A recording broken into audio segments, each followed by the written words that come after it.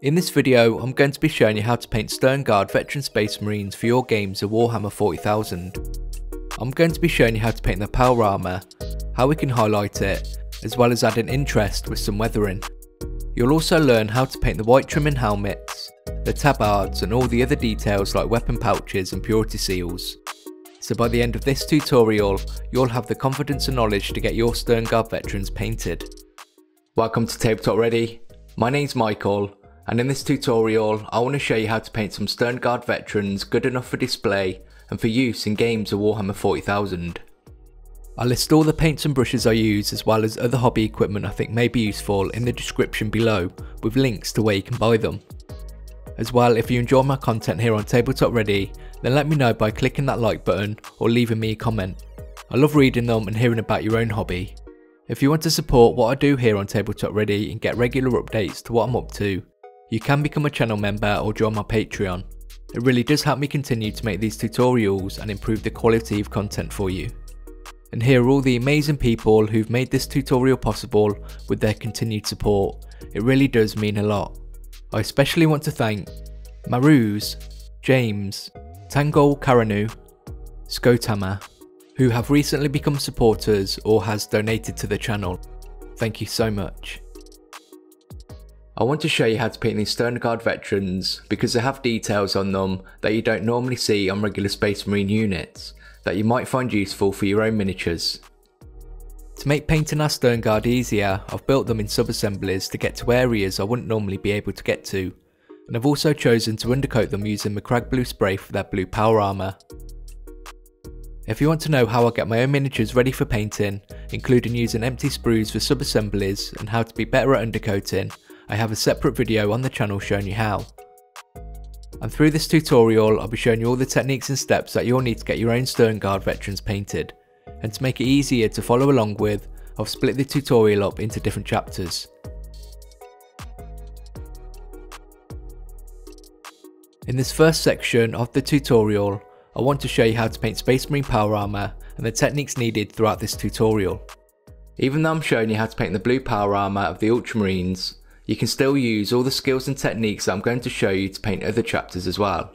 And all you need to do is just change the colours that I used. The first thing we're going to do is paint a base colour for our power armour. Here I'm using Macragge blue for the Ultramarines. And I know we've already started with the Macragge blue undercoat, but you'll find that the colour from the sprays doesn't really match the colour from the pots. So painting a base colour first gives us the colour we actually want, rather than relying on the coloured sprays. It also gives us an opportunity to get to areas we may have missed with the spray, and anytime we need to neaten up and clean up mistakes, it won't be so noticeable. To make sure we achieve best results when painting our miniatures, we can't overlook the basics, starting with thinning your paints, and I find an equal amount of water does the trick. As well, I like to remove some of the paint from the brush on some paper towel first, giving us more control over how much paint is deposited. When you're ready, make sure to keep your brush moving and try not to go over any areas you've already painted to prevent creating any unwanted texture whilst the paint is still drying. After you're done covering an area, because we thinned our paint, you'll notice it hasn't covered very well. But that's okay, as we can repeat the process and paint another layer. We want to paint in multiple thin layers to build up to a solid colour without losing any details in our miniatures. Just make sure to let each layer completely dry before painting another one. It's really important to practice the very basic fundamentals of applying paint to our miniatures, because it really does make a massive difference to achieving a nicer finish, and any shading and highlighting we do after will contrast better. Now we have our base colour done, I want to use some Abaddon black to paint the ribbing under the armour and any ribbed hoses as well. I want to do this now because I know it's going to get messy getting into all these smaller areas, and we don't want to mess up any area we may have already painted. Because if you're like me, you're going to have to use some of your base colour to neaten up anywhere we've been messy. I think we're now ready to get started on painting our blue Ultramarines power armour, and the first thing I want to show you is how we can use glazing to make our armour more interesting to look at. Let's start with some Cantor blue, and to make this a glaze we want to thin it down with twice the amount of water, which is going to make it more transparent, helping us to create smoother transitions. When using a glaze we want to apply even thin layers, working it towards an edge for an area which lets us build up that pigment where we want a stronger colour.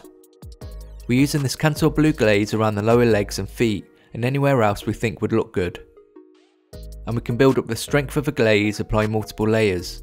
Just make sure to let each layer fully dry first. We can help smooth the transitions between colours even more by using a glaze of the colour we're transitioning from. So here we're using a Macragge blue glaze and working it in the opposite direction. Glazing is a technique that you tend to see a lot of high level miniature painters using, but it shouldn't be avoided just because we think we should be better at painting first.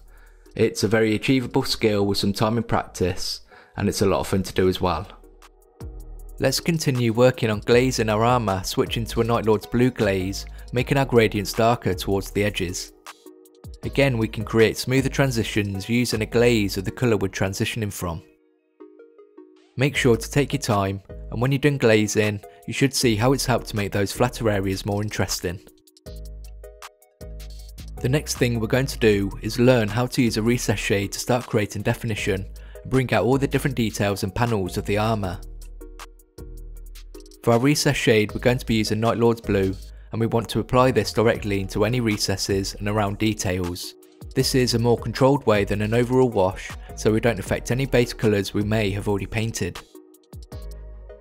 With the recess shade done, our shapes and details are more noticeable, and we can now work on getting our power armour highlighted. And I really want to go into some detail about the process of highlighting and the different stages we can do to really make the armour stand out. First of all, I like to keep a brush separate just for highlighting, as I know it'll be up for the task whenever I need it to. As well, I don't tend to thin the paint down as much as I normally would, as we're not looking to paint multiple thin layers and we want that strong colour. Again, remove excess paint from your brush on some paper towel to prevent those thick blobby lines.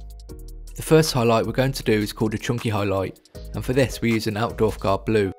This highlight wants to be quite a thick line so we can still see it once we've painted our finer highlights after this.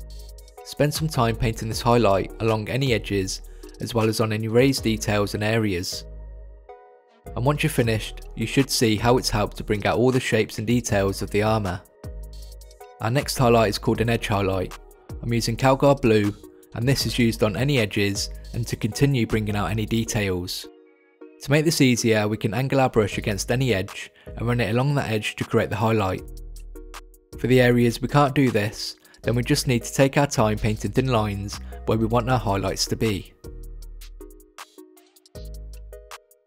For me, highlighting is one of the most important techniques to really practice and get good at, because not only does it improve the look of our miniatures, but it also helps to improve our brush control and hand-eye coordination, making us better miniature painters overall. Let's continue highlighting with a fine highlight using Fenrizion Grey, and we can use this to emphasise any areas and edges we want to be more prominent. The last highlight we can do is a spot highlight, using blue horror to paint little dots on all the corners of the armour where light would be more focused. Now we're done with all those stages of highlighting, hopefully you can see what a difference it's made to the look of our power armour. The other thing we can do for our power armour is paint little scuffs and scratches using Cowguard blue, taking your time in building this up slowly. And then around the feet we can use some Rhinox hide in the recesses to give the impression of dirt and mud built up, continuing to weather and add interest to our marines. Spending that time and effort to add interest and do those cool effects is what's going to really elevate our miniatures, and for me it's the more fun part of painting. Let's finish this first section finishing up the ribbon we started at the beginning of this tutorial. To finish the ribbon between the armour, start with a highlight of Eshin Grey. We can then use Dawnstone to emphasise those curved ridges. We've now finished painting the armour on our Sternguard, and you should now have a better understanding of the techniques we can use moving forward. In this first section of the tutorial, I want to work on getting all those different metals painted and make a start on any weapons. Let's start with any silver details using Iron Hand Steel for our base colour. The next thing to do is start creating definition using Norn Oil so we can start to see the details better. When we're using a shade, you want to use enough to cover an area comfortably, without letting it pull too much in recesses and details. If you need to remove any excess you don't want, just use your brush and wait for the shade to dry. Using shades and washes are a great way to create definition, but we do need to be mindful of how much we're using, as they can darken and dull any colour we use them over. Finish any silver details and features, highlighting them with Stormhost Silver. So there's two ways we can paint gold for our Sternguard, for both decorative gold and more functional gold for bullets. Let's start with a not so shiny gold for any bullets and relics using Retributor armour. Create definition using some Reikland flesh shade, then finish these details highlighting them with Canoptech alloy. For the more decorative gold like the chest eagle and any trinkets, start with Liberated Gold. Again, we can apply some Reikland flesh shade to create that definition. Then finish our ornate gold details with Canoptech alloy to highlight details and edges. Now we have all our metals painted, I want to start painting their weapons. In this section, I want to cover how to do the weapon casings, and then later in the tutorial, I want to show you how to do the weapon effects. To paint any weapon casings, start with some Abaddon Black for our base colour, again making sure to work up to a solid base colour. We can then use Eshin Grey for our chunky highlight, Dawnstone for an edge highlight, and then finish up with a spot highlight using Administratum Grey on all the corners. Now we've done all our metals and made a start on the weapons, let's move on to the next section where we can work on the more interesting stuff. I now want to show you how to paint some of the details that you mostly find on your Sternguard Veterans. One of the most obvious and iconic things about a Space Marine veteran are the white shoulder trims and helmets, so let's start with those.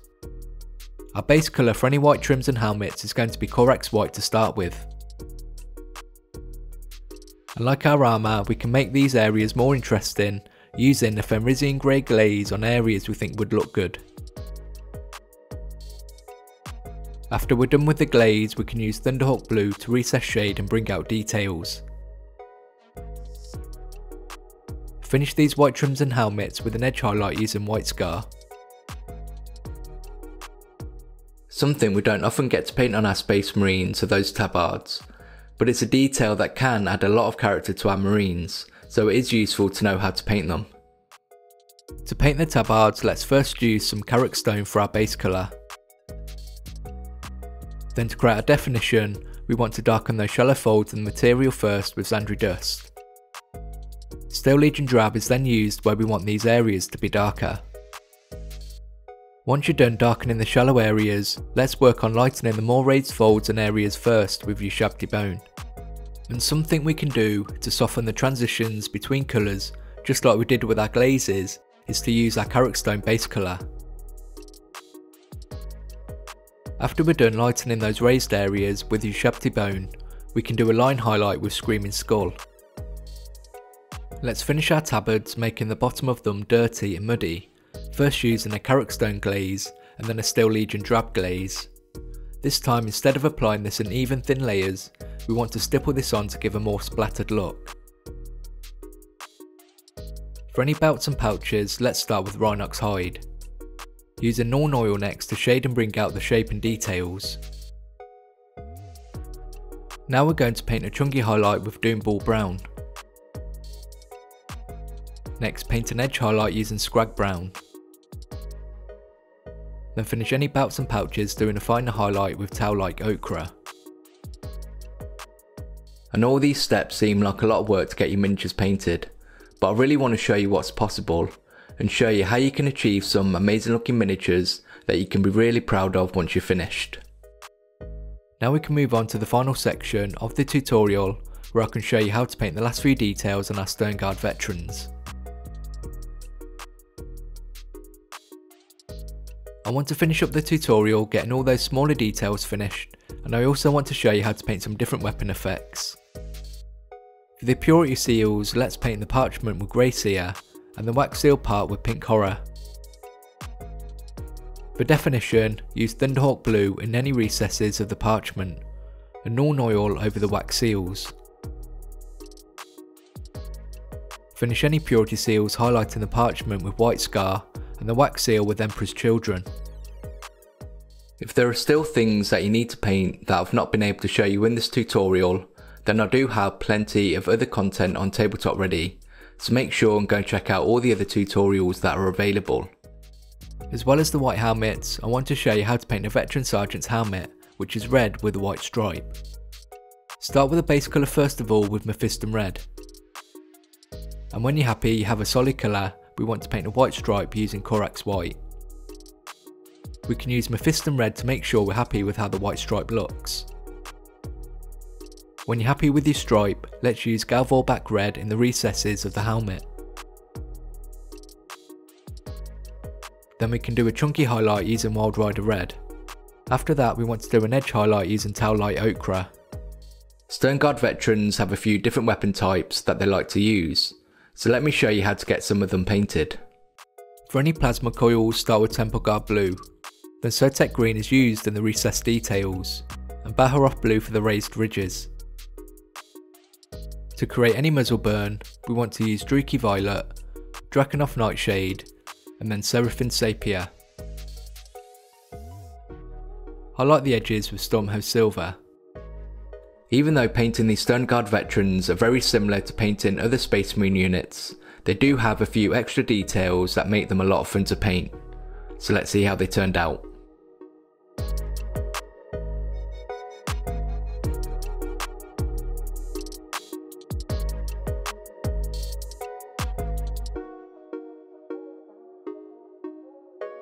Our Sternguard veterans are now finished, and I hope I've been able to give you the confidence and knowledge to go away and paint your own. I've got plenty of other tutorials on the channel, including plenty of other tutorials to help you get other Space Marine units painted. I really enjoy making these tutorials and I hope you find them useful. You can really help the channel by liking the video and commenting below. You can also support me at Patreon, which makes a massive difference in helping me make these tutorials. Make sure to subscribe if you don't want to miss out on future content, and I'll see you in the next video.